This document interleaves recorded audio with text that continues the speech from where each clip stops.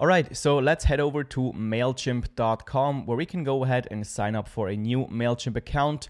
And you don't need to worry about downloading anything here because Mailchimp is browser-based. So whenever you need to do something email marketing related, you simply go to Mailchimp.com, click on login, and then you log into your account. But first we have to set up your account. So we're going to click on sign up free here on the top right. And then you simply need to type in your email address, decide on a username and a password, and then click on sign up here. Then on the next step, we have to confirm the email that we just used to sign up for Mailchimp. So we simply head over to our email inbox and we get a mail that looks something like this, where we can simply click on activate account right here. And that will take us to this side right here where we have to confirm that we are not a robot. And that brings us to the account setup, where the first thing that we have to do is decide on a Mailchimp plan. And there are 4 plans you can choose from. There's the free one, and then there's the paid plans where you get more features and also a higher contact limit.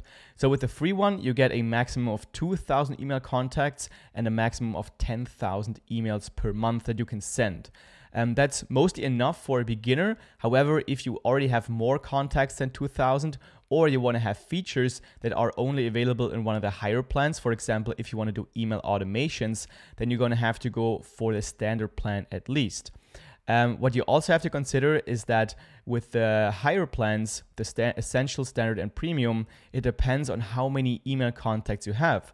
So if you want to go for a standard plan, then if you have 500 contacts, it's going to be $17 per month. But if you're going to have 5,000 contacts, it's going to be $90 per month. So the more contacts you have, the more Mailchimp is going to charge you for using their service. So I usually just recommend to start off with the free plan. And then whenever you notice that you need a feature that you don't have with the free plan, or that you need more space, you need to have more contacts, then you can always upgrade to a higher plan.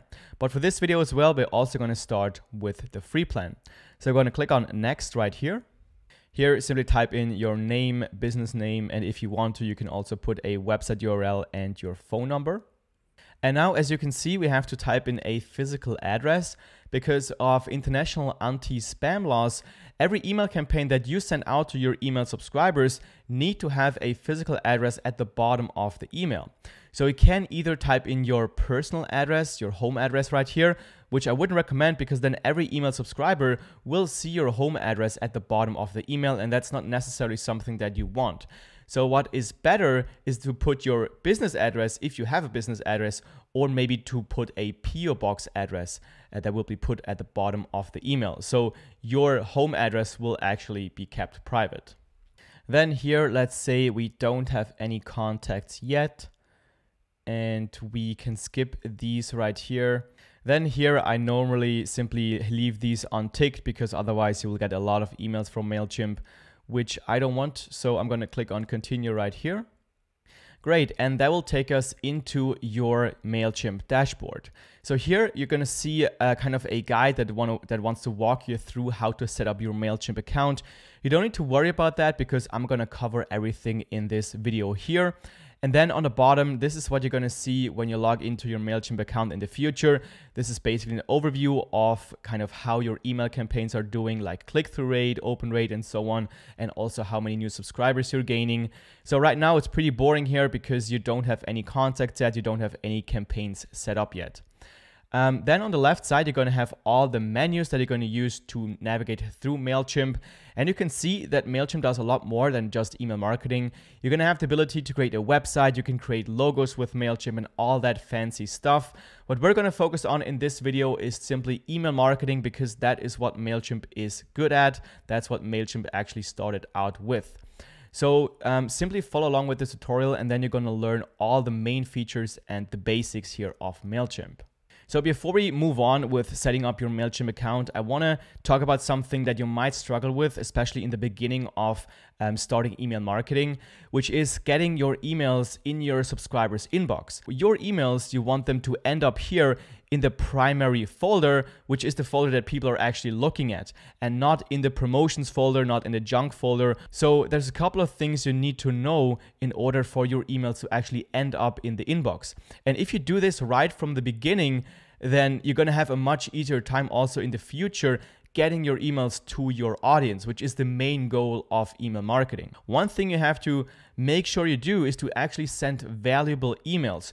Don't spam your audience and don't send emails that are not important for your audience, because what email service providers like Gmail do, they track how many of your subscribers actually open your email, how many people read your email, how many people click on links in your email, and how many people reply to your email as well. So they want to know if people are actually engaging with your emails, and that shows Gmail, for example, that your emails are actually valuable, and they will kind of build trust with your email domain.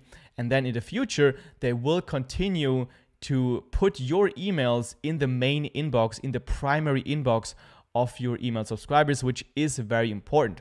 So this is the first thing you can do. And then another thing that we're going to just do in our Mailchimp account is to authenticate our email address, our email domain, because this will already build trust with email providers like Gmail, like AOL, and so on. And it will make it already a bit easier to get your emails in the inbox. So it will increase your deliverability rate. So this is what we can do right now. So authenticate your emails using your domain. However, you're gonna need a domain for that. So you're gonna need something like maddoxmedia.com, just a domain. I assume you already have a domain. If you don't, then you can skip this part right now, but I do recommend to get your own domain. It's something like $10 or something, so it's definitely worth the investment. Great, so let's head over to our Mailchimp dashboard, and then we're gonna go to website right here on the left side, and we're gonna click on domains. And then we wanna scroll down here where it says email domains, and we wanna click on add and verify domain. And here you simply want to type in the email address that you want to send out emails from. So I'm going to use the domain maddoxtutorials.com for this Mailchimp account. So I'm going to type in something like simon@maddoxtutorials.com. And it's very important that you actually have access to this email inbox and that you actually own this domain, obviously. So we're going to click on send verification email. And now the next thing we have to do is to log into our email inbox of this email address right here. And then we're going to have to get a code, which we can then paste into this field right here. So here's the email that I just received from Mailchimp. So here I'm going to just copy this code. We're going to go back to Mailchimp, and then we simply paste this code in right here. And then we can click on verify. And there we go. Our domain is now successfully verified. So this is step one. So now when we scroll down, we can see that this domain is now verified. And the next thing we need to do is to actually start the authentication. So we're going to click on start authentication right here. And then we need to decide on what email provider do we have. In my case, I have Bluehost. So I'm going to choose Bluehost right here. Maybe you have something else like GoDaddy, Google Domains, or something like that. Make sure you actually choose what domain where your domain is on. Then we're going to click on next.